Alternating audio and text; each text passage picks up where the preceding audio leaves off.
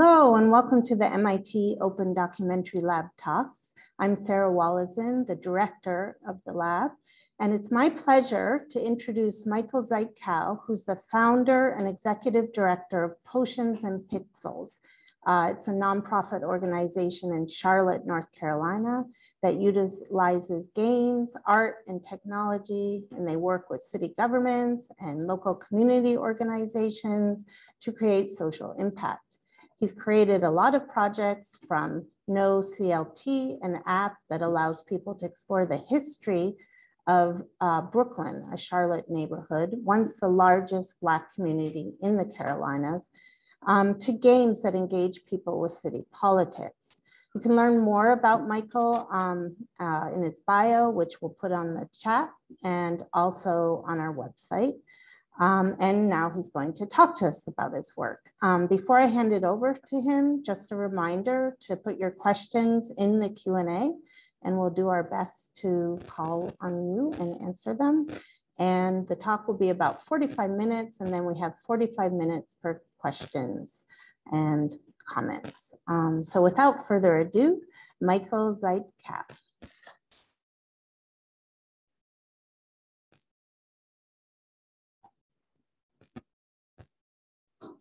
Hey, everybody. Thanks so much for having me. I'm super excited to be with you all. Everybody hear me okay? Yeah? Okay, great. I just wanted to make sure I was good here. Yes, thank you, Sarah. Appreciate that introduction.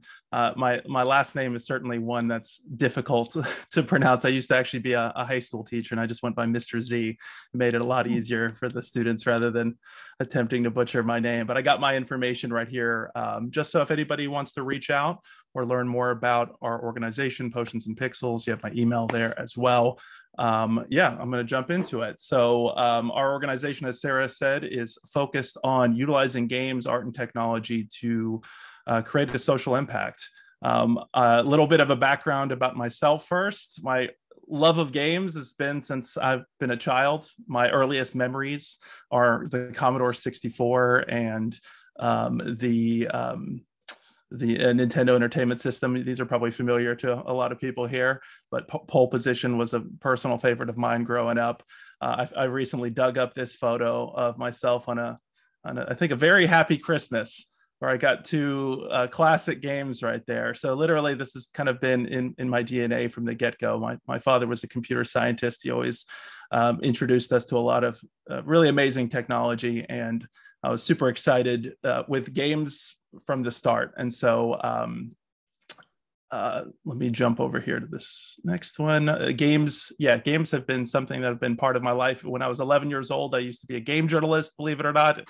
At a young age, I was writing game reviews about probably much more mature, violent games than I should have actually been playing. I was a child of immigrant parents who didn't know about the rating system whatsoever, and so they had no idea what a mature or rated, a rated M game was about at the time. As I got older, I continued playing more competitive games. I actually got really good at the Pokemon card game. I know the Pokemon game the card game has gotten quite a bit of a resurgence now among collectors. But when I was 14 years old, I was actually the 7th highest ranked player in the United States. And so I was sent to Hawaii, which at the time, actually, when we got a voicemail from Wizards of the Coast, I completely thought this was a prank. But I was incredibly excited. My mom was incredibly excited. We got to go to a trip to Honolulu and play with the best Pokemon players across the entire world, which was really amazing. And I actually got a gold medal here, and I had to beat the Japanese national champion, which was a 12-year-old girl, which it was an incredibly an incredibly challenging match. She was very, very serious the entire time that we played until the match was actually over, and then it was completely smiles. And I actually didn't realize she was the Japanese national champion until the end of the match when Japanese television cameras surrounded me.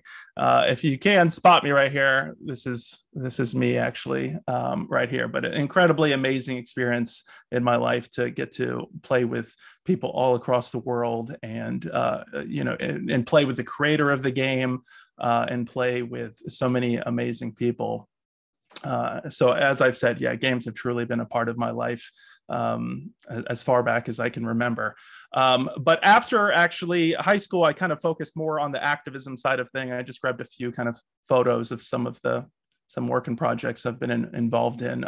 Most of my works doing community organizing has been on the environmental front, but I've also worked on police reform issues, a wide variety of things. And also, as Sarah mentioned, was heavily involved, still am heavily involved in local politics. I actually ran for city council, and to this day, I'm still the only person in the history of our city to ever get on the ballot as an unaffiliated independent candidate. So something I'm proud of, being able to raise awareness of a lot of issues that I felt had gone neglected for far too long. I also worked on a variety of different projects. I figured I'd show this one since it relates somewhat to placemaking. Most of the placemaking projects we're working on now are more in the digital placemaking side of things, but we've done a lot of different projects in the past. And this one was working with a neighborhood organization to make walkability easier in the community. And as I mentioned, with all of my activism, I could never fully get away from my core gaming roots. So anytime I had a chance, even when we're doing kind of activist political theater, I would incorporate some kind of gaming element to it. So great way to bring in Monopoly here while challenging corporations. Yeah, I figured I'd show this one. I actually just dug this up today. I figured this would be interesting to show. One of the kind of the last projects I did before leaving to pursue Potions and Pixels full time was helping pass what was called the Strategic Energy Action Plan here in Charlotte. And part of that, since we passed it unanimously as a city, we were awarded to be a Bloomberg American Cities Climate Challenge winner. And I got a chance to take this picture with the mayor and the mayor of Charlotte that is here, and Michael Bloomberg. And if you can spot it, I don't know if you can see it from here. So I actually got a second picture, but the sweater I'm wearing is also a Pokemon sweater. So I figured I'd throw that in here too, just to show how serious I am about bringing in gaming into all aspects of my life. But as I mentioned, Potions and Pixels is a nonprofit organization that utilizes games to create social impact. We have been around since 2016, but I have been doing it fully as a nonprofit since the beginning of 2020, which is an interesting time to start a brand new nonprofit. Interesting story about that. You'll find that I'm going to go through quite a few tangents here as I go through the story of Potions and Pixels and the work we do. I actually left my job at a sustainability organization in December of 2019, thinking that 2020 was going to be the year that we were going to expand, and especially on the social front. A lot of the things, as you guys can see, I like to tell our story through pictures. We do a lot of social in-person interactions. And the very first day of 2020, I was on my way to a gaming convention in DC. I was super excited. This small indie game studio that I'm a part of, our game was selected to be showcased. And on my way out of town, I stopped by our storage units, because we have multiple storage units worth of equipment to handle our big events, which typically have a few hundred people. And when I got to my storage unit, unfortunately, I found out that it had completely been burglarized. And all of our TVs, with the exception of one, were stolen, and so many other things. And it was an incredibly sad moment to start 2020, to start doing this full time. As well, since we do a lot of events and our equipment is such an important part of what we do, in addition to the game development and things you'll see here soon. But we still went to DC, still showcased the game. And I got a call 2 days later from the detective, and I assumed he was going to talk about the case and the burglary that had happened, only to find out that he told us that another one of our storage units got burglarized. So 2020 started off quite horribly, and it continued to get worse, as everybody knows. It took us a couple months to get our equipment to purchase more equipment to be able to do more events, only to get all of our equipment ready the week before all the big shutdowns started happening. So it's been an interesting year, and I'm happy to elaborate on the challenges of starting and operating and expanding a nonprofit during this time. But fortunately, all has ended well, and it continues to go well. I like to show off these photos. These are pre-COVID photos, but it showcases, I think, to me, the power of games and bringing people together. We've hosted over 500 events, and these photos right here are actually groups of strangers that came together at our events and left as friends. And I think that's incredibly telling of the power of games to bring people together. I feel like there's no other activity actually that can break the ice in such a unique way that allows people to really feel comfortable and have fun and kind of enter these kind of imaginary worlds of sorts and play with one another. Our whole motto is play, learn, create. We want people to play games. We love games, board games, video games, everything. But we also want in the process for people to learn and to also become creators themselves. So a lot of the programs you'll see that we offer in our community are focused on those components as well. So we kind of do a mix. We want to bring people in to experience the social and amazing benefits games have to offer, but also create games, create experiences, learn about different technology that they can create in the community. But yeah, hopefully you guys check this out if you're ever in Charlotte and have an opportunity. We're hosting events. Would love to have you all there. This was our one most recent event when we had that brief moment of time where we were mask-free indoors. Of course, that's changed as well, but this is kind of one of our few events that we've been able to host this year. Some of the other projects we do in our community are workforce development projects. This one you see here in particular was a project that we created completely from scratch to address a need in our community, and that's a shortage of people in the electrical side of construction. And so we partnered with Habitat for Humanity, our local government, the city of Charlotte, as well as DPR Construction and several other sponsors to create this program. And I can kind of go through some of these photos, make them a little larger here. The idea behind this program was to offer something for people who are unemployed, underemployed, or seeking a career change, and offer it in a really fun and innovative way. And so the idea here was to teach these core fundamental electrical skills that are so needed in the electrical side of construction, especially as that side, the demographics are aging. And so there's a huge shortage of labor, especially on from youthful employees. And so we trained, as you can see, most people are on the younger side. It did have a whole range of individuals. We certainly didn't limit who was able to participate in that way. But the whole idea was to teach these fundamental skills through working on our old arcade machines.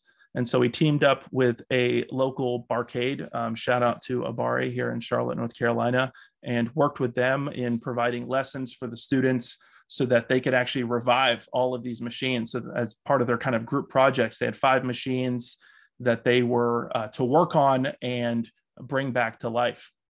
And so as you can see here, we had students working on a variety of things, including soldering with televisions. Yeah, we have a few of those photos right here. This is from the inside of an arcade cabinet. A lot of teamwork involved.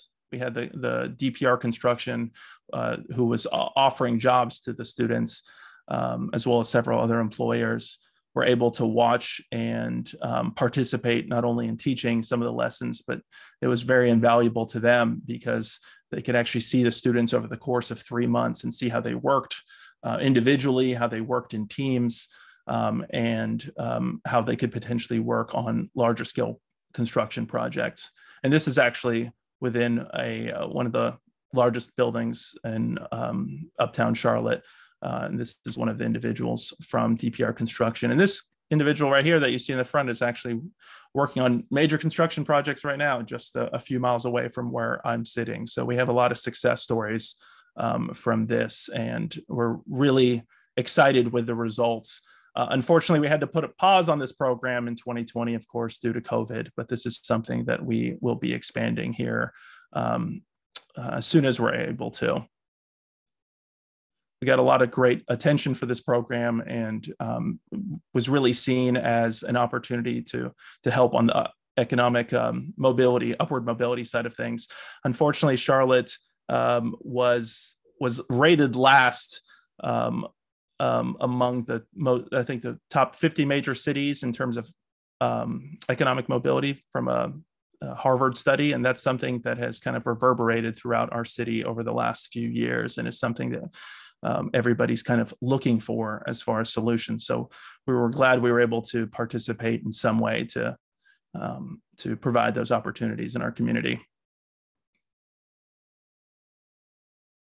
We also offer a lot of different youth programs. I won't expand too much on this one right here, because towards the end of the presentation, I can talk about some of the key youth programs that we have, especially related to augmented reality and game development.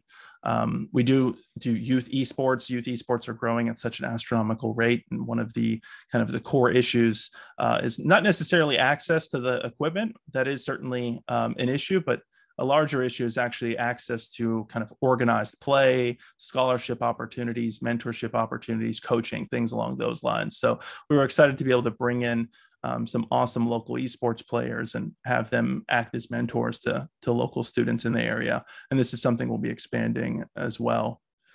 We also do, as I'll be kind of going into much more detail here in a minute, game development and community engagement. We work a lot with local government. The city of Charlotte is a regular client of ours. We work with them on a regular basis to do a variety of things, from developing games for the community to offering things like, in this case, we brought together people from the community on the game development side to see ways that we can expand the game industry in Charlotte itself. We work with neighborhoods. This has been a great way for me to kind of use my community organizing background as well, and the relationships I've developed over the years, and the trust in the community to be able to find innovative ways to engage and get input. One of the programs that we did during kind of the peak, I would say, of our kind of home isolation during COVID was Recess. The idea behind this program, and I should mention, as you can see there, this is sponsored by Lowe's, which is in the Charlotte area, headquartered here in Mooresville. The idea here was to be able to kind of combat the fact that we're all because we're socially isolating, we want to combat the fact of, because we're socially distancing, rightfully so, we want to combat social isolation. And so we kind of developed a 3-month program where we created a series of interactive events, whether they be kind of webinars, kind of like this. We would do them on Twitch, YouTube, and Facebook, and have a variety of panels, as you guys can see here. Things like Games to the Rescue, where we brought 3 doctors to discuss how games are actually being used to fight coronavirus, or Black Voices in Gaming.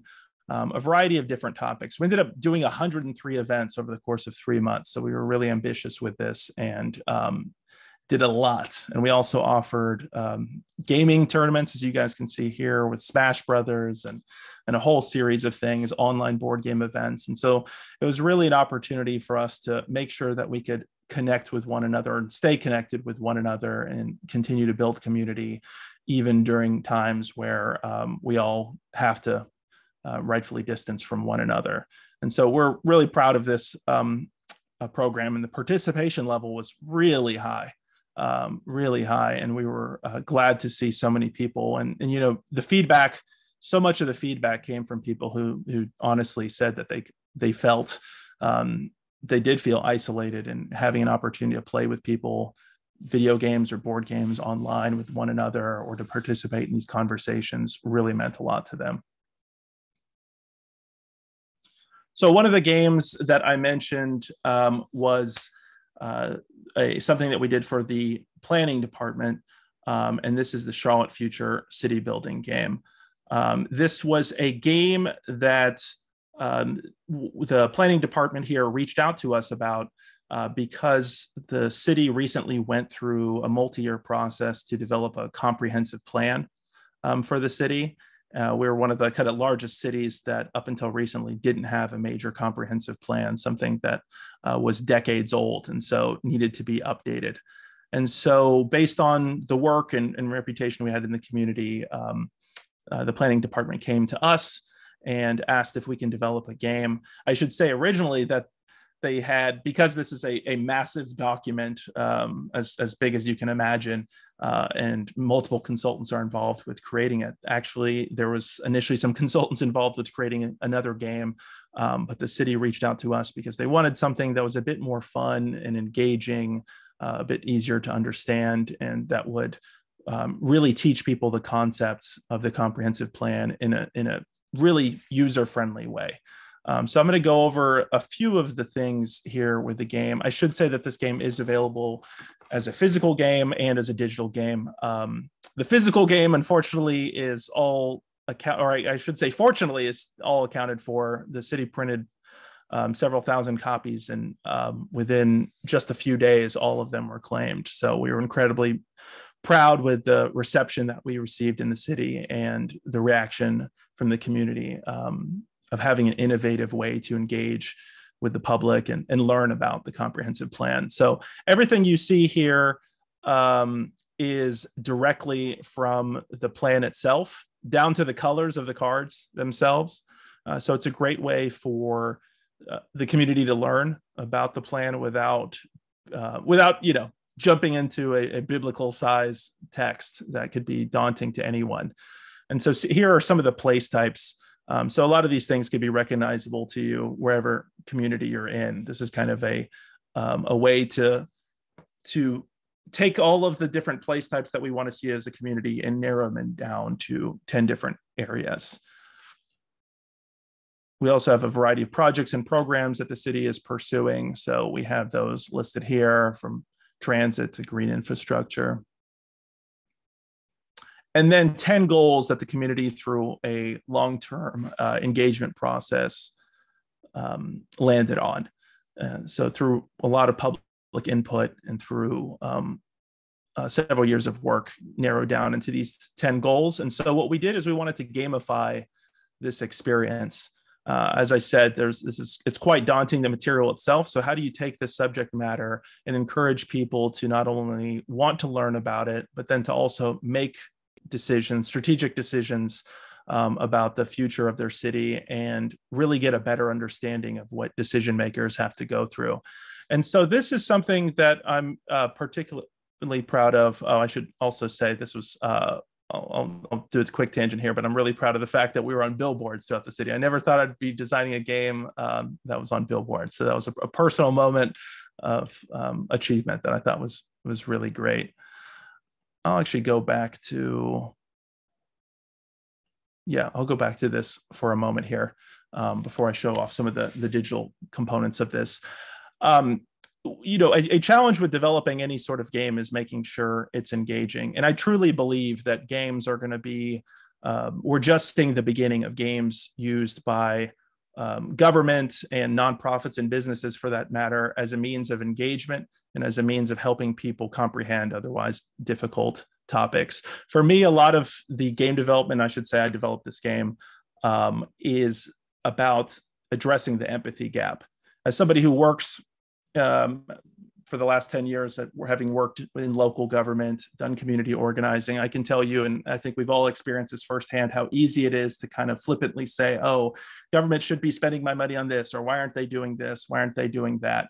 And, the fact of the matter is, every community that we're living in, and every government is dealing with the fact that we have an unlimited amount of wants and needs in the community, but a limited amount of resources.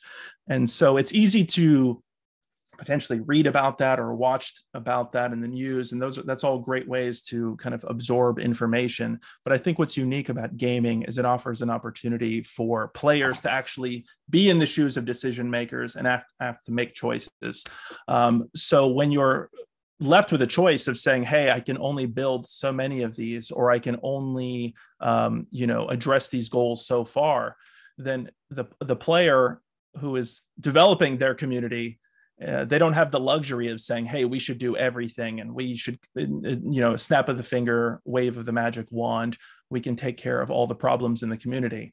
The whole goal with these games is to make people realize that there are challenges to bettering our community. There are challenges to developing the city that we want to see Charlotte become in the future.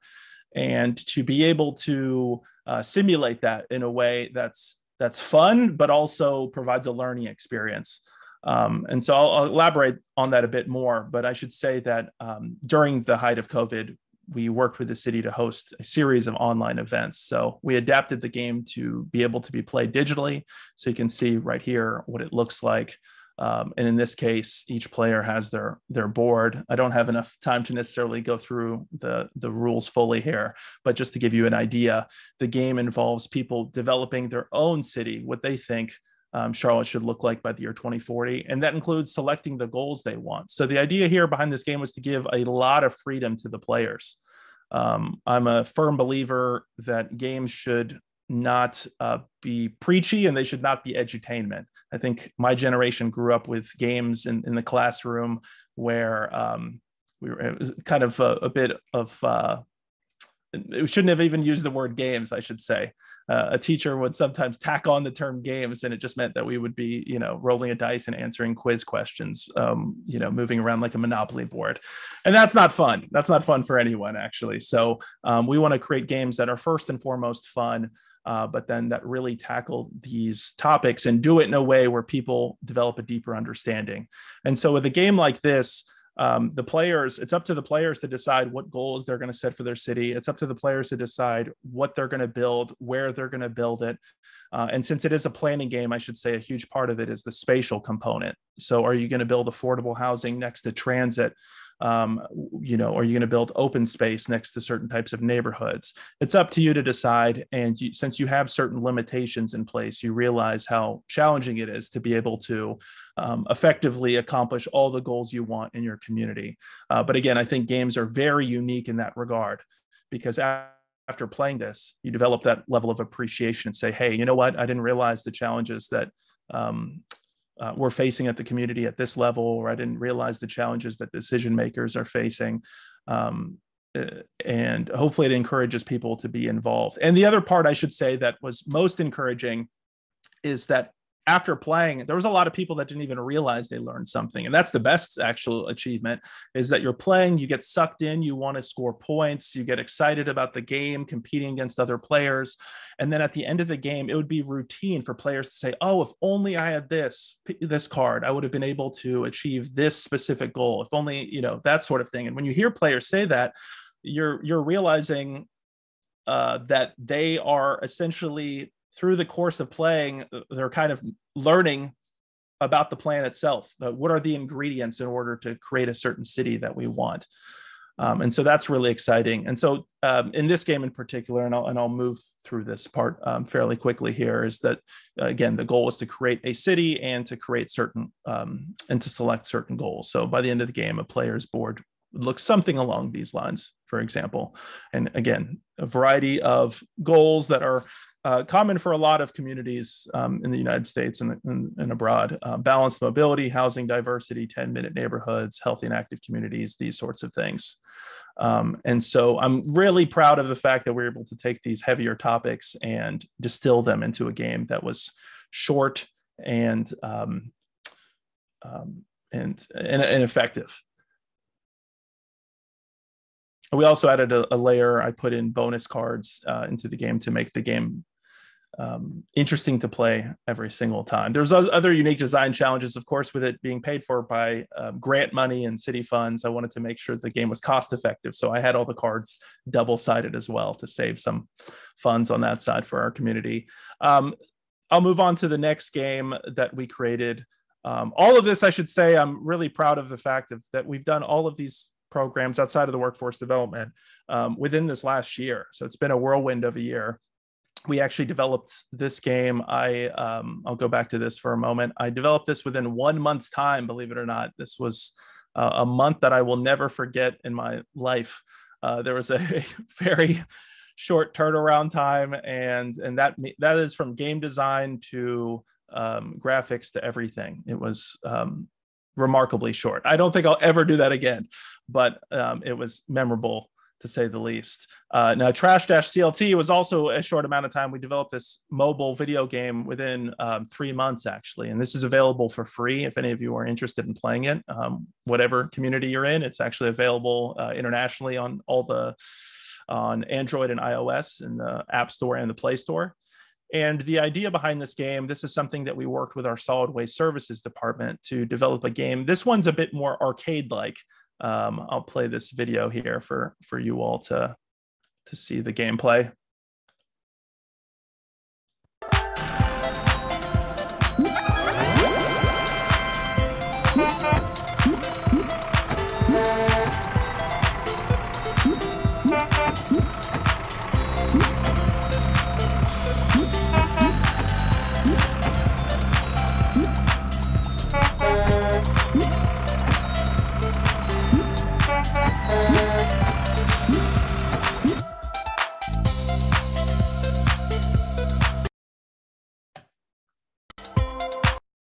Oops.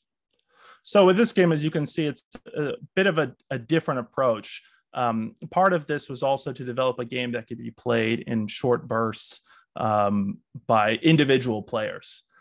So again, some of these game design decisions were made with COVID in mind, but also just for convenience. And so with this game you see here, we have the city. So we modeled some of our most iconic buildings.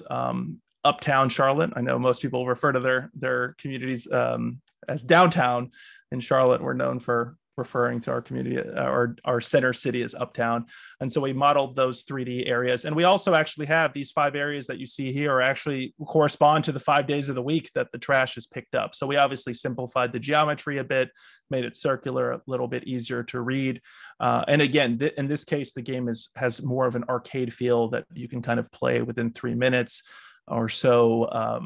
But it's a highly addicting game that people really are excited about and appreciate. And I think what's really exciting about this is it actually really does a good job of explaining to people kind of the basic fundamental actions that solid waste services takes.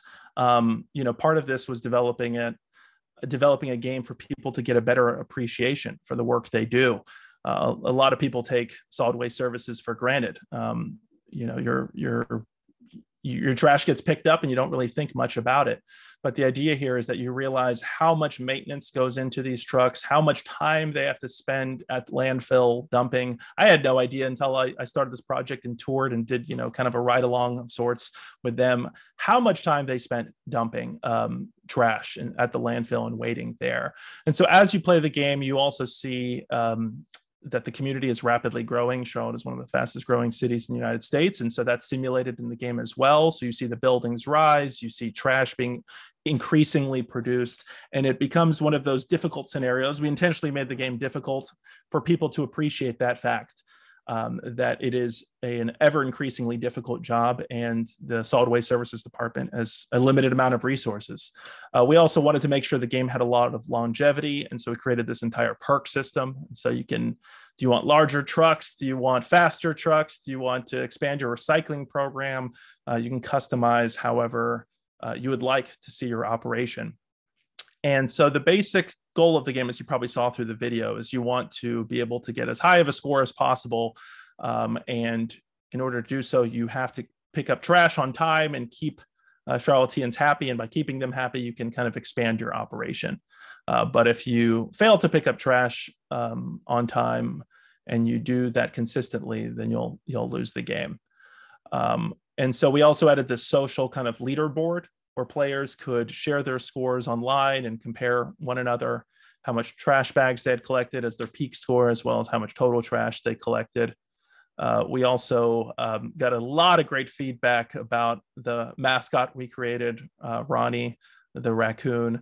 Raccoons are obviously usually quite heavily associated with trash, but we thought we'd flip the script a bit and reclaim the kind of the cute factor there. It was also great. What's awesome about working with government on these projects is when our games are released, it also can kind of come out with a big splash. So the game's release coincided with the mayor proclaiming the day as Sanitation Engineer Appreciation Day. Also, if you're familiar with our Uptown, our buildings, our skyline, you'll know that we have a very colorful skyline that's known for lighting up in a variety of different colors. And so it was lit up in colors in appreciation for the Solid Waste Services Department and the release of this game. Also got a lot of great feedback and a great attention in the community by a lot of outlets. And this is something I'm incredibly happy and appreciative of about here, is that, you know, we're sitting at a perfect 5-star rating in this game, and that so much of the feedback is about people not realizing how much work the solid waste service department does. And that's something that I appreciate so much, because that means, you know, mission accomplished, that we created a game that allowed people to learn not only how the solid waste services department works, but, you know, again, gain some empathy and understanding for them. This is my daughter here. I had to throw this in. She saw how much time I was working on this, and so she created these perler bead. These are the garbage cans and garbage bags, and so I had to give her a shout out here. And yeah, she's holding it on phone and iPad. It's fun to be able to compete against my kids and so many others. It's also fun to actually, I've run into people in our community who like pull me aside and ask me to tell them what the secret cheat codes are, the perks, or anything like that. What is the best combination? But I gotta say, actually, there's people in our community that are have higher scores than our whole development team. And I want to give a shout out to our whole development team, because there are several people involved in these projects. We have, you know, a genius programmer, a genius artist, genius sound designer, and I'm super appreciative of them and the hard work they do to make these projects come to fruition. The next project I want to talk about and kind of move over to the augmented reality side of the conversation here is an app that was just released just 2 months ago. It's 2 months ago to the day, actually. I think we had one of our launch parties there. And so this is something we teamed up with the Levine Museum of the New South and developed an app known as KnowCLT. In the first experience, this is an ever-evolving app. We're actually planning, it's been really successful, and we're already working with the museum to plan the next experience for the app. It's going to grow with all sorts of different historical experiences that people can utilize the app to learn about. But the first part was about the historic Brooklyn neighborhood in Charlotte. Now, if you're not familiar with that neighborhood, it's something that actually, up until recently, a lot of Charlotteans weren't familiar with.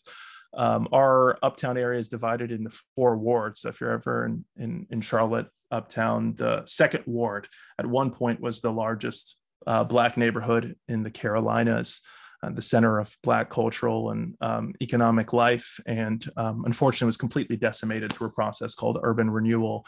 And so the neighborhood lasted from the late 1800s to the 1960s, and with the exception of a few buildings on one block, is completely been erased. And so this app was an effort to tell the stories of the people and in the community of Brooklyn. Yeah, as I mentioned, the Levine Museum of the New South, so we partnered with them in this. They were absolutely amazing to work with, and their research is incredible. Great partners to work with on an app like this. I do want to share this video. I just want to share about 4 minutes of this video, because I honestly feel that it's much better for you all to hear directly from residents and people who had experience in Brooklyn before I start talking about how we adapted this and turned it into an augmented reality app.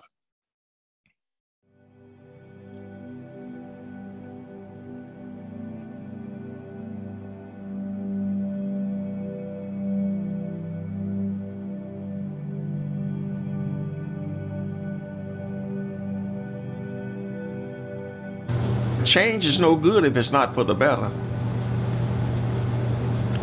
Some change ain't no good at all. This is where we orchestrated in this community. And this was known as Brooklyn. This is where Black folk lived.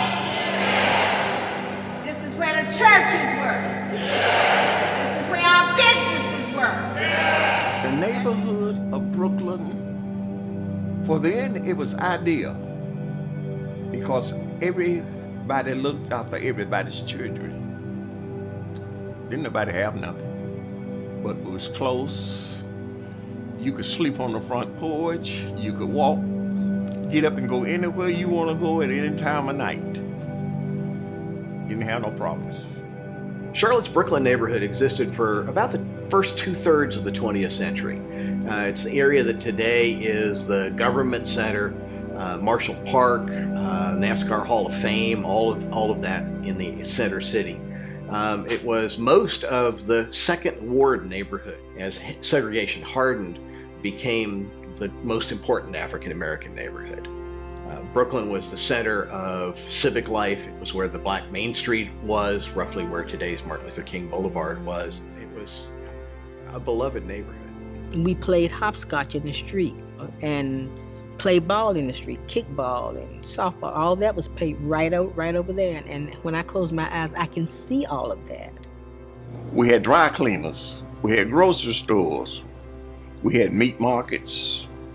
We had shoe shine stands, barber shops. Brooklyn is a wonderful place to live.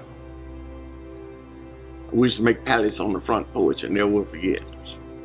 You had poor people, you had middle class people, and maybe even a little more affluent people. Congested streets, inadequate parking, retail vacancies. There's only one answer. That is a master plan of development.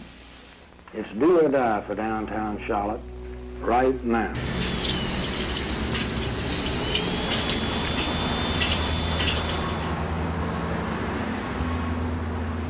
During a period of time, there was this urban renewal that came through, and I often heard it growing up as a child as being referred to as Black removal, because that's what I witnessed, that Black folk were actually displaced from the Brooklyn community, which was uptown Charlotte, and moved to the west side.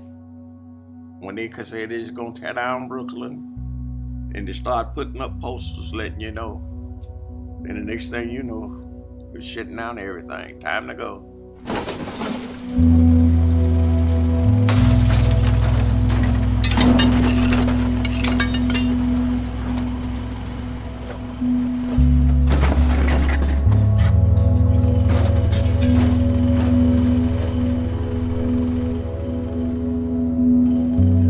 Was if you wipe out blighted neighborhoods, you'll have the perfect city.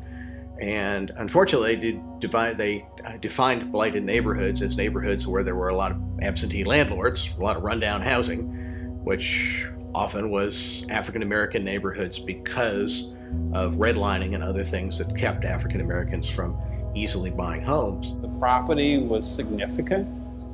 People felt that Brooklyn was a shanty town, had all shotgun houses, it was blighted.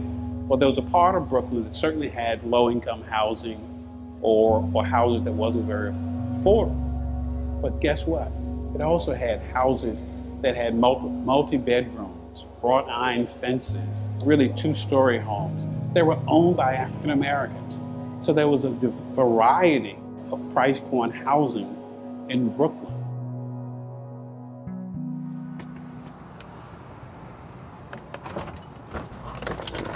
Okay.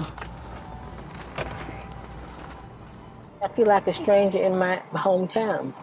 There's so much change. Because I can't even find my way now when I come down here. Let's see. On this side of the street, the Savoy would have been right in there, the Savoy Theater. I don't see anything here that remotely helps me to remember where anything is. None of this is. If that were 2nd Street, we would have made a left there, and about right in there, the Savoy Theater. And where all those gray buildings are would have been buildings, apartments. And on down there would have been Black businesses, cafes, tailor shops, hairdressers. In the last few years, which will come to fruition.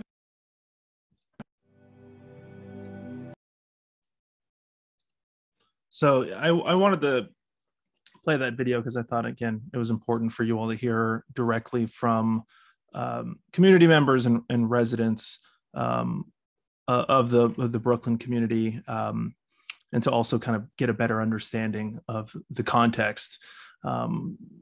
It's something that, again, is becoming, thankfully, more people are aware of in Charlotte. And for that matter, there's the story of Brooklyn is something, unfortunately, that is common across the entire United States. So there's a Brooklyn of sorts in every major American city, the story of people of color being displaced and moved for a variety of reasons.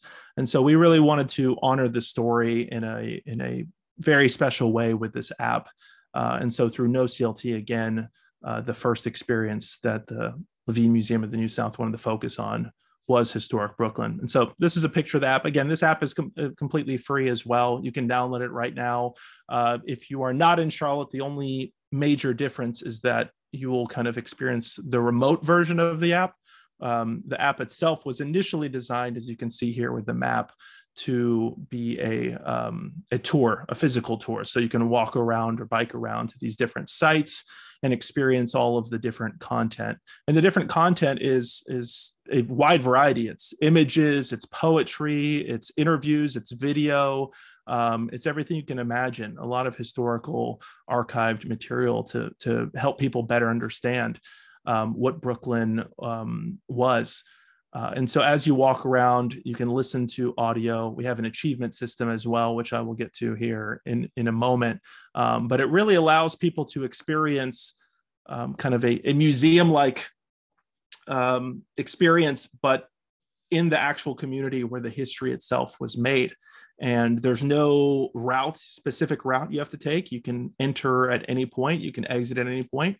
You can make the experience what you will.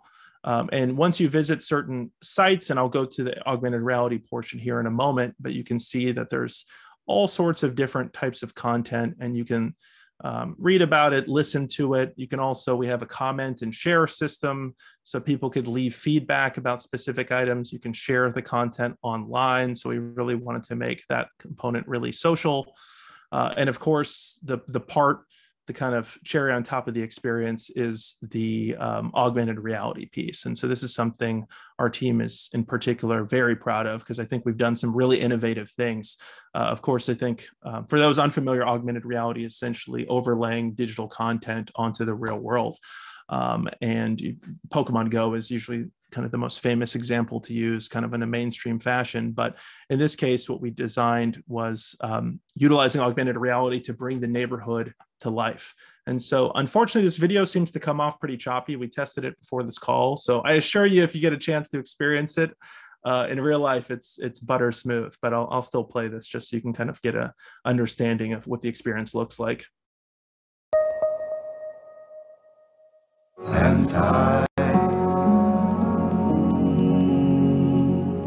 AME Zion church leaders moved their publishing operation to Charlotte in 1894.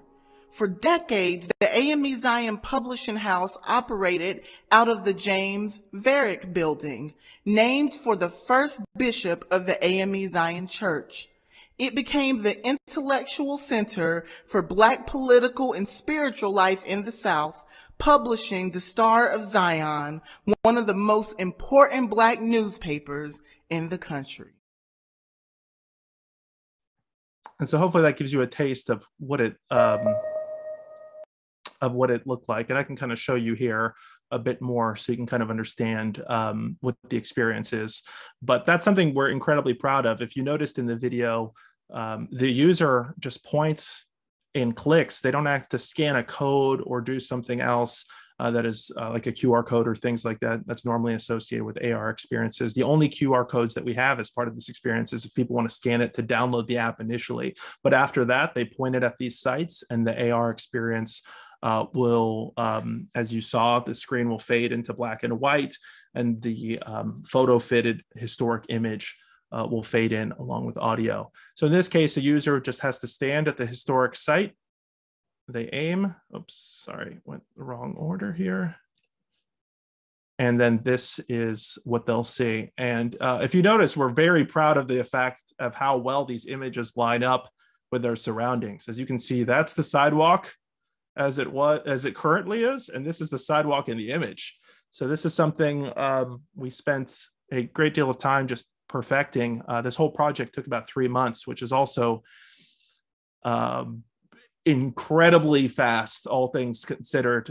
It's actually lightning speed considering the fact that we actually built 2 applications. We built one for the public, but we also built one for the museum so that they can upload content on the fly that would automatically update into the app. So if the museum finds new photo or audio, they could upload it while we're having this conversation right now, and it'll go into the app.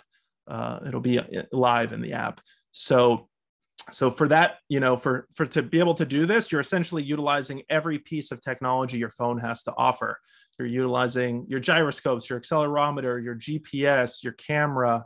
We had to create servers to be able to hold the different content because the App Store restrictions on size for apps. I'll kind of go through these different ones so you can kind of see again. And so as the user experiences this, something that I think is personally profound that I've heard from, and I should stop. I'll say this is in particular, this is my favorite location, also because of how well it blends. You can see the historic cars, but the modern cars, in real life cars, passing by, and it kind of has this seamless experience. But for me and so many members of the community, one of the great pieces of feedback we got was that people walking in these areas of Uptown Charlotte now associate them with Brooklyn. So if you're in Charlotte and you've seen this building, this is the NASCAR Hall of Fame. But at one point, it was the first Black library in the public library for African-American community in Charlotte. So it's one of those things where I live not too far away from all this, and I walked this route. I think I counted somewhere between 30 and 40 times during the course of those 3 months to make sure these photo fits were as accurate as possible and to just do justice to the experience. And from here on out, forever for me, I associate it now with the story of Brooklyn and the residents. And we hope this app does justice to their story. This is Second Ward High School, the Savoy Theater, as you heard discussed in the video, and the United House of Prayer. So we have 7 of these sites. Each of these sites is marked with signage. This was an early version of the sign that we could carry around. So you can see this is for the Brevard Street Library. And the QR codes that you see there are for, if you just come across this as you're walking around town, you can scan it and it'll automatically recognize your phone's operating system. So it'll send you, if you're on Android, to the Play Store and iOS to the App Store. So I had some fun in this project walking around. I should say I lost quite a few pounds walking this entire route, making sure everything was as perfect as possible. Not what you'd expect from app development, right? To get some weight loss in the process. But the real heroes here, as far as the signage and the footprints, are the Charlotte Department of Transportation. So the museum and Potions and Pixels, we worked with the Department of Transportation to install these. As you can see before, if you can see these are actually just spray painted lines. I just, before this, in order to test out the app and during the course of development, I just walked around town and spray painted. I had plenty of police circling me, believe it or not. Charlotte's famous for having a very clean center city, and plenty of police circled me. But when you look confident and you're just spray painting and just doing your thing, they didn't end up bothering me. But you can see that the Department of Transportation also put in brand new pavement for this. So as somebody who's also a city planning geek, as you know from earlier in the presentation, I have a lot of love for them and appreciation for them donating this to the experience. And so this is them placing down the footprints. This is putting up the signage. A lot of cool tech involved in this process here that I appreciated. And so users see this, and it's a welcoming experience for people to learn about history, even if you're just passing by and you just read the signage. It's amazing. This gentleman here, this was quite an emotional experience for him because his mother grew up in the neighborhood, and so he told us about how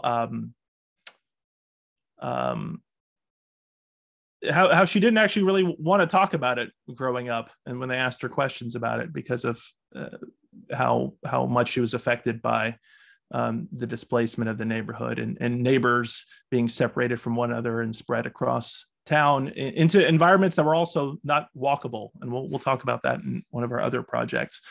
But it was kind of a full circle experience for him, considering his family's connection there. So yeah, again, big shout out to the Charlotte Department of Transportation. Just wanted to give you guys a quick view of what it looked like for us when we were configuring some of these images. So we were doing these all by hand. So you can see we're kind of having all these sliders that we can manipulate. Again, huge credit to the team we have. I got so much love for our team. I cannot take credit for all this amazing technical stuff. It's folks on our team that are just whizzes and civic-minded geeks that I have so much love and appreciation for. But you can see here, Eric, the project director on the museum side, was an amazing person to work with and was the main person involved in bringing this exhibit from the museum to life. He's the one who reached out to us about developing the app. We worked together on this, and this is him standing here so I can get the proportions right, move things around. But I wanted you guys to see kind of what that looked like, that we can kind of manipulate these things in real time. Also wanted to share this funny story. I know I'm running lower on time, so I'll be kind of quicker about these. But in some of these cases, we actually found that the city actually didn't own certain parts of the sidewalk uptown. So in this case, there's a private developer that owned this sidewalk, and we just had trouble getting a hold of them in order to ask if we can install the footprints. So the city actually poured the slab of concrete here and installed. But as you can see here, if you notice, it's all wet because the private company there had these sprinklers set up. And so these were installed about, I think, a week or so before the app went live. So we were really down to the wire configuring these. And so prior, I had configured all these footprints, but I wanted to make sure, I'm definitely very meticulous, maybe overly so, but I wanted to make sure these were perfectly on point. And so as you can see here, I sat in the water getting sprayed by the sprinklers for 15 minutes straight in order to make sure the image was lined up as perfectly as possible. A lot of people, there was a lot of stares, a lot of people wondering what the hell I was doing, standing, getting soaked by a sprinkler. But this is the Potions and Pixels dedication here, folks. This is what we do, and we wanted to make sure when it went live that it was as perfect as possible. So again, I want to just show some of these pictures of the app itself to provide a bit more context. So as the user walks around, they automatically trigger all of these sites. And so there's particle effects that like, little sparkles that come about when you're near the sites. You can listen to audio while you're walking. You can explore the different content. Again, the museum has the opportunity right now with the software we developed for them that if they want to drop a node anywhere, they can drop a node here, add whatever content they want. They can do that on the fly. And we're really proud of that. We're also really proud of the achievement system that we developed. And I'll jump on over to that. So the achievement system rewards users for interacting with the app in a variety of different ways. And so what we wanted to do is have this kind of gamification portion of the app, but do it in an obviously very respectful way. This is historically kind of sacred ground. And so we want to make sure we do it in a respectful manner. And so you can see here that users can earn achievements by visiting augmented reality sites, by leaving comments, by listening to the whole Brooklyn story, which is the narration, a whole host of things. And as part of that, for every achievement they get, they actually earn a reward. And so when we were developing this, I wanted to do something where rewards were part of the process, but not to do it in a commercial way, again, that felt antithetical to the sacred historical nature and the stories of the site. And so I suggested to the museum that we team up with all local Black-owned businesses for the rewards. And so it's a kind of a win-win of sorts, so that the users themselves, by interacting with the app, they get rewards to local businesses, and then the businesses themselves get promotion within the app, and it's completely free of charge to them. And we're grateful to them to participate in this. So we actually have more than 12 businesses that participate. But if you experience this app, you'll see that it kind of has a sort of Groupon system where you earn this reward, you just show it to the place of business, and you get that specific reward there. So we're really appreciative of that. The businesses involved, we're also super appreciative about being involved and being able to help incentivize people to learn more about this story. And it's been great for them to have additional customers as well. So that's something I'd love to elaborate on in the question and answer portion as well.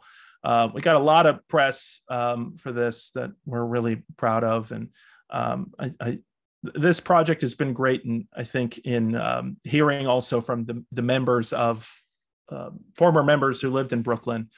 You saw one of the individuals in the video was actually at the launch event, and it was great hearing from him about how much this honors the experience. The last project I'm going to talk about here is, I'm going to fly through this really quickly.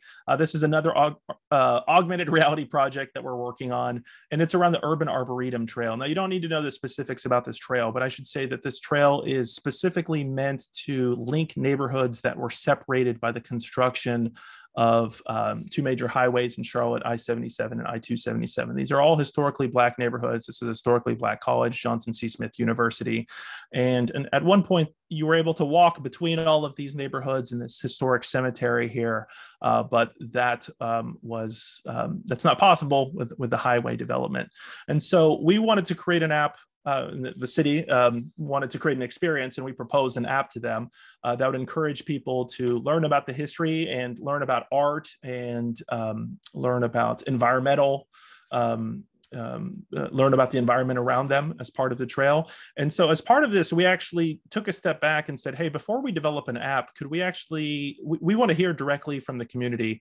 And again, this is probably the community organizer side in me and the amazing people at the city and another consultant, Golkata, Jenny with Golkata. Super proud to have worked with them on this, that we're all on the same page and saying, hey, we want to hear directly from residents. And so we created a youth program directly recruiting residents from the North End here and the West End.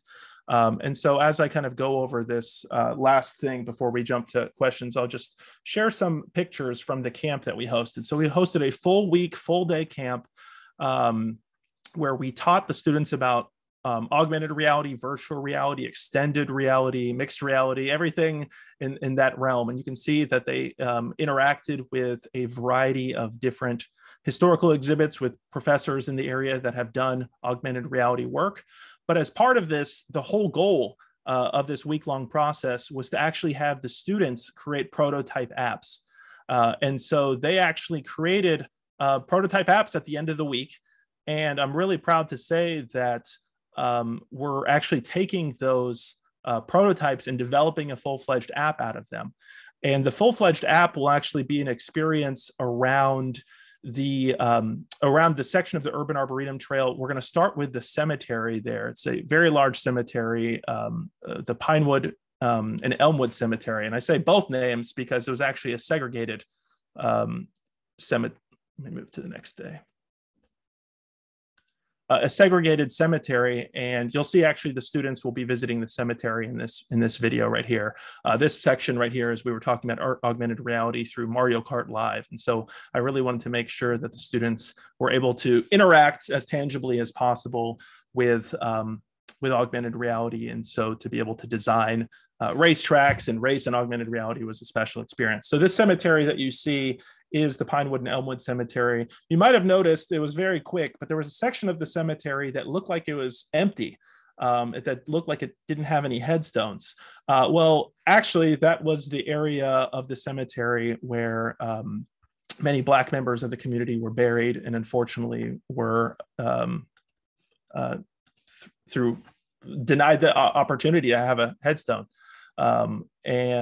Because of that, a lot of the students, that resonated with so many of the students, where they wanted to honor the stories of the people in the cemetery. And so the app is focused on telling the story about how the the cemetery was at one point segregated, how it became desegregated.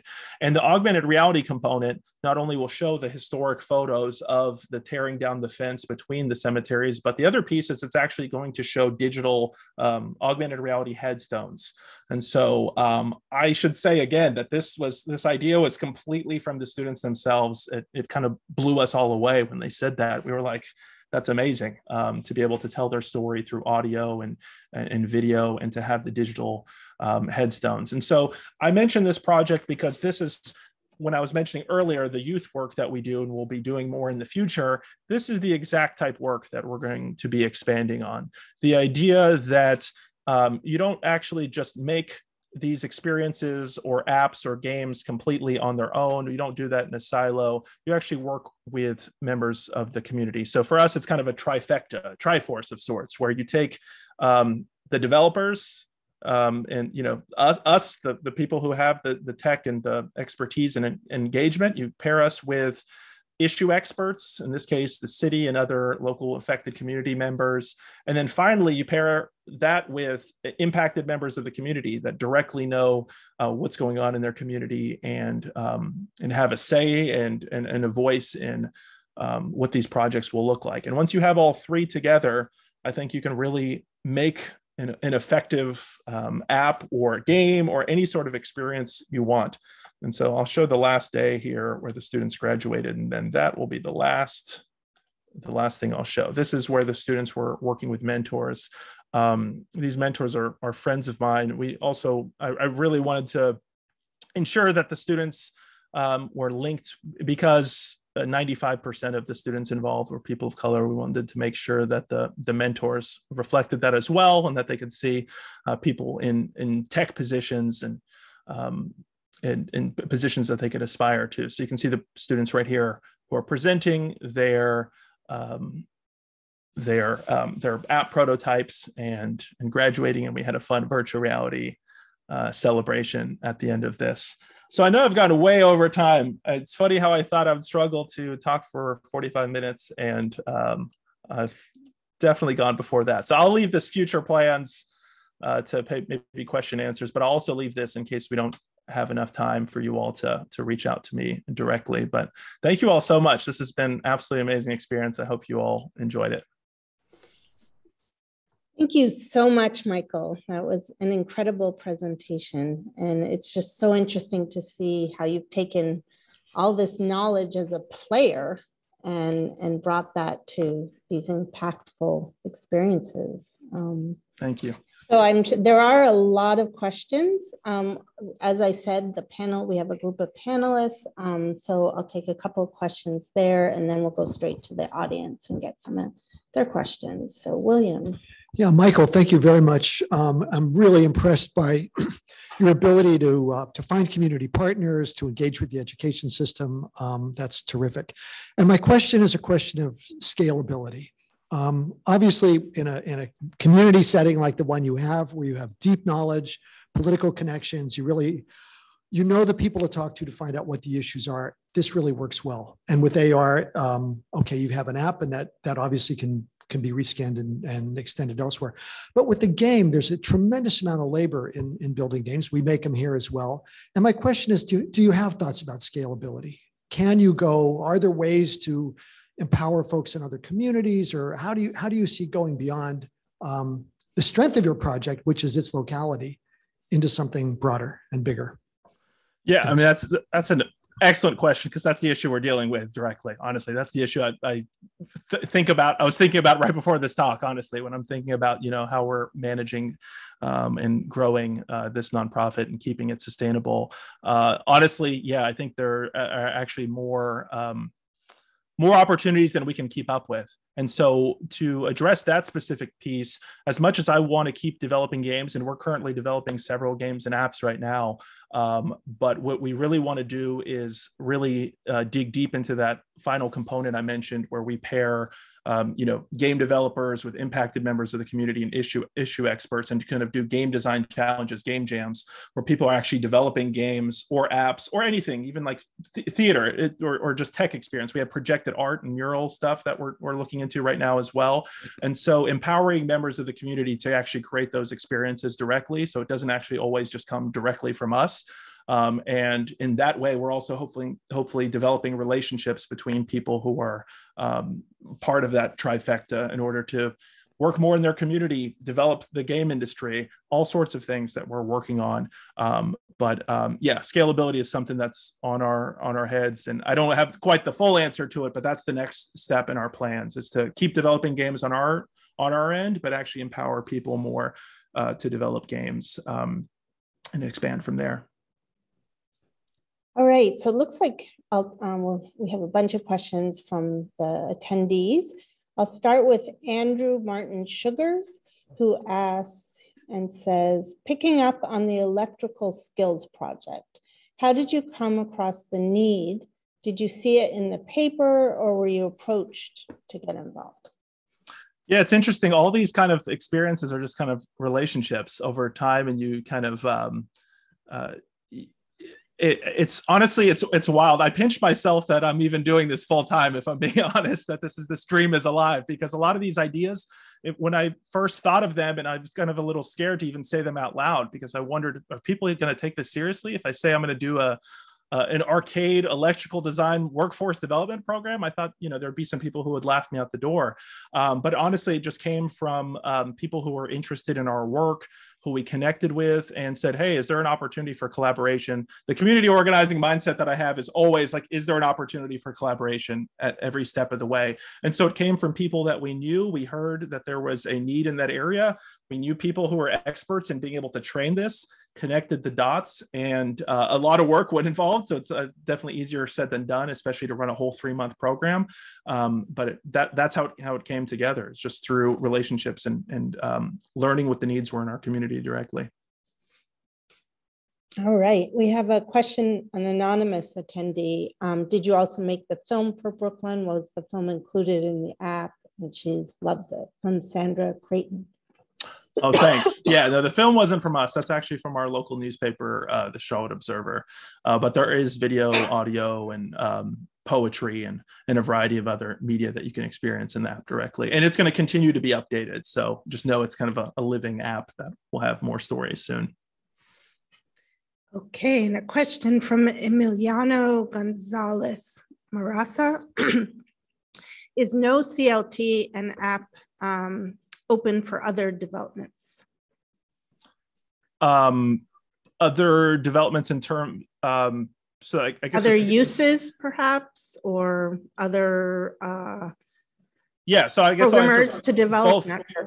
So in terms of whether it's going to be expanded, we're going to be adding all sorts of different stories to it over time. And so it's going to be a living app that's going to have more content. As far as whether others, we're definitely hoping to work with others. I will say, it is our kind of tech, but honestly, we're a 501c3 nonprofit, and our whole point in this is to work with other nonprofits to make this easy. If I'm being honest, a lot of the projects that we do, when we find out, folks in the private sector, I love folks in the private sector, but when we find out like how much they're charging for the exact same work that we do, it's such an astronomical difference, just an astronomical difference in cost. And so if there's any community that's interested in doing it, we walk them hand in hand and say, hey, these are the things that you should be interested in. If we're not the partner for you, we can help you find somebody else. But the whole point is to be another nonprofit that you can actually look to and talk to, because a lot of this stuff honestly feels like magic. And so if an app is $10,000, $200,000, $1 million, a lot of times people have no idea at what point to compare it to. And so we like to be able to work with others to be able to clear that up. All right, we have some panelist questions. Why don't we take Kat and then William? Hi there. Thanks for this great presentation, Michael. I'm curious, from a community development perspective, there's so much power to be had in bringing this history, this erased history, to life in an augmented fashion. Yeah. But at the end of the day, you turn off the phone and those images are gone. And I'm curious, maybe you're too early in the process, but as the community builds this knowledge and visualizes it, what is the impact on the physical space? Are there new kinds of real questions about what should be done in the physical world? looking into the future? For sure. Actually, that's actually one of the next apps that we're working on is with some folks from our local School of Architecture as well, specifically about that. You could probably tell from my work in local built environment sustainability work and the work with the planning department that I'm a freak for all these sorts of things. So I totally hear you loud and clear about that. I think part of that is helping people realize the type of development that we want to see. The development in Brooklyn was the kind of traditional, more walkable, mixed-use development that that I personally would hope to see more of. And so a lot of these projects highlight the fact that with this disruption, we not only separated people, but we built environments that are not walkable, that are not healthy because they're not walkable, that are not public transportation or bike friendly. And so that's something we're very involved in. In fact, another project that we're involved in, to give you another sneak peek, that we'll be launching next year, is something where we're going to be having a panel, a live panel with city planners and using the game City Skylines, if people are familiar with that. It's like Sim City, and having regular community meetings about the type of development we want to see in our community. So stay tuned. There's much more on that front, but I agree that it needs to translate into actual long-term change rather than just be an app, a fun historical experience. It's got to be more than that. Okay, William. Sure. So I'm really interested in, as you conceptualize these, basically these transmedia spreads, you're working in print, you're working in games, you're working across a bunch of different media forms. How do you work the balance between the expressivity of the medium and the audience you're trying to reach? In other words, games are really good for simulation. And if you want to talk about policy choices, games are a really better medium than print because you can really get people to kind of comprehend that. On the other hand, games speak to a particular subset of the public, not necessarily the grandmothers in the crowd. I mean, to be, or grandfathers in the crowd for that matter. So how do you work that balance between who you're trying to reach, using media that will reach specific groups on the one hand, and using media that can articulate and communicate problems in a very distinctive way on the other? Yeah. There definitely is, I think, a generational divide in terms of how people see games. I'm glad to see that we've kind of reached a point where, especially my generation, and especially, I guess, the newest generations, is that they no longer, like I would never ask any of you guys, do you listen to music, right?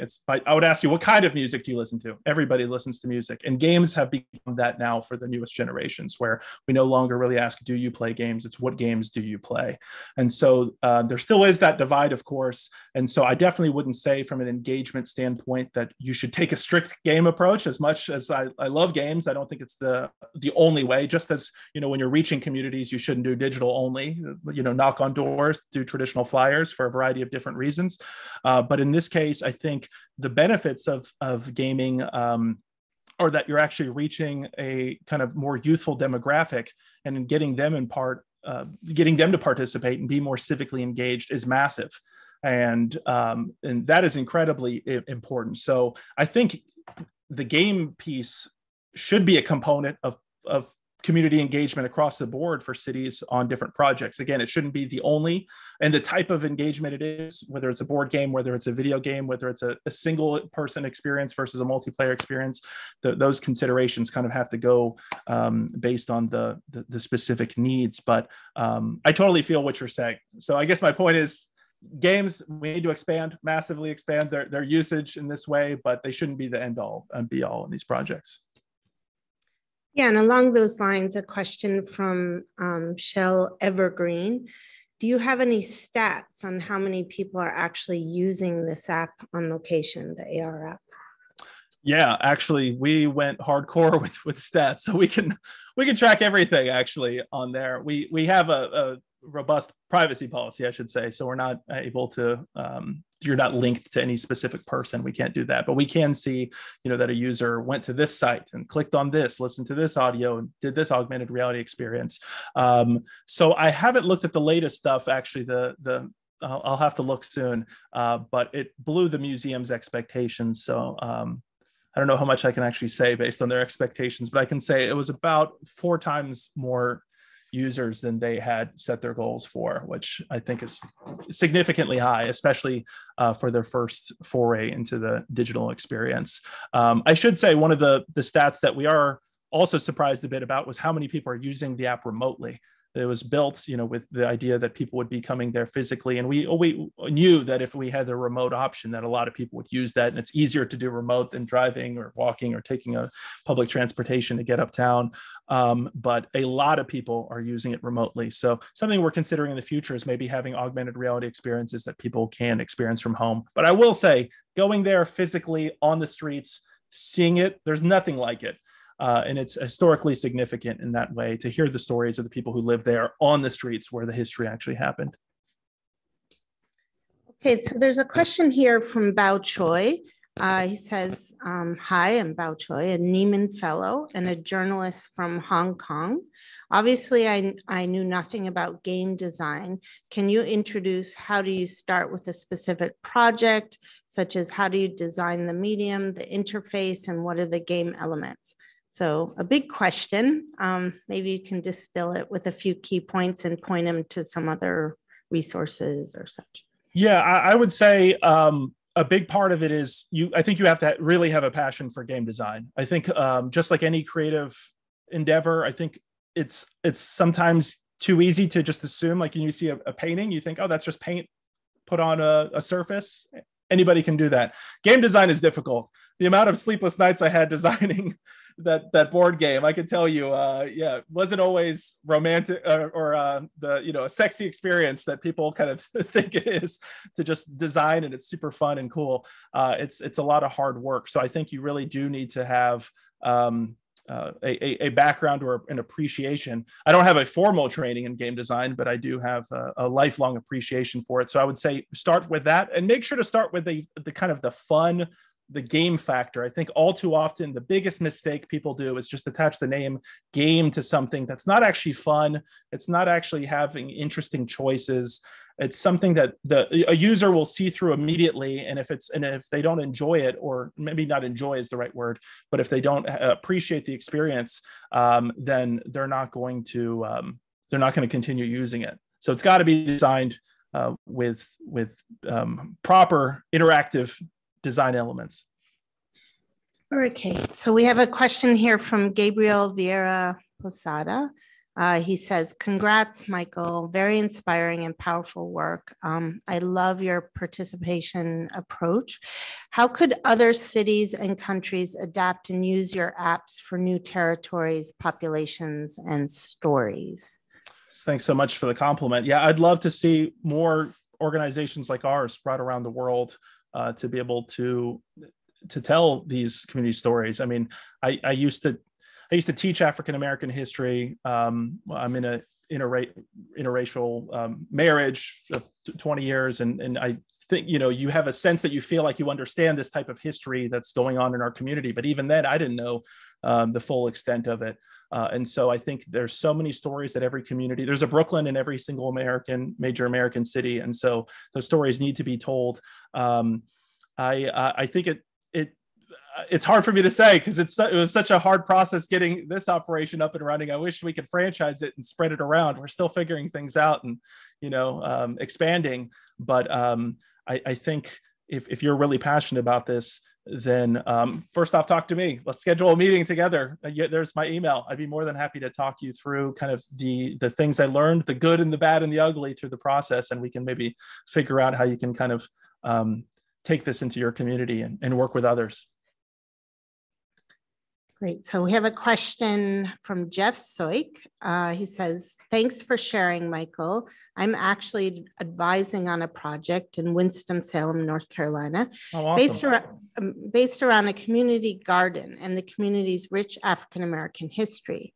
One thing we're trying to be mindful of is how the community can engage in the storytelling process and really have the opportunity to own their story and how it should be told, while making sure that those of us who are makers with all the tech access, film editing experience, web dev skills can help facilitate that story ownership without overshadowing it. Did you run into this with the Brooklyn project? The last example you shared did seem to touch on this issue, but I'm very curious to hear more. Yeah, no, I love that. And yeah, I went to Wake Forest and Winston-Salem. My cousin went to Winston-Salem State. So I shout out to Winston-Salem here.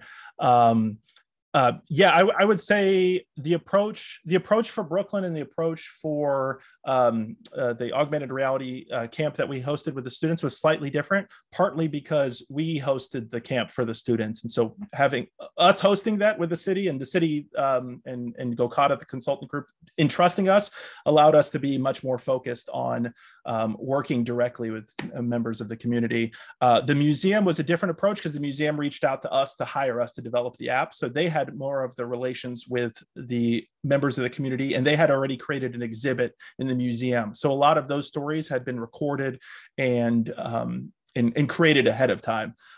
So I would say that the approach that we took with the students is the approach that I want to take long-term, where again, that you kind of have that trifecta of sorts, and similar to what you are doing, pairing developers with impacted members of the community, and it sounds like the issue experts as well. So it sounds like you're doing the exact right thing in that regard. It can definitely be challenging. You definitely want to build trust with the communities you're working with, and have open and honest communication, because everybody's coming from different points. It's hard for me to get into the nitty-gritty without knowing all the specifics. So again, I'd love for you to reach out and maybe we can talk the specifics there. But it sounds like your approach and the project, it sounds unbelievable. I'd love to learn more.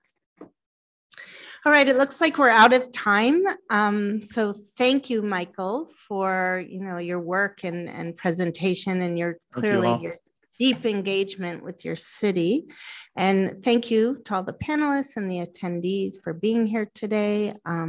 Next week, we have Rasheen Haddaj and Jeffrey Smith with us talking about their co-creation project. And until then, have a good day. Bye-bye. Thanks, everyone. I really appreciate it.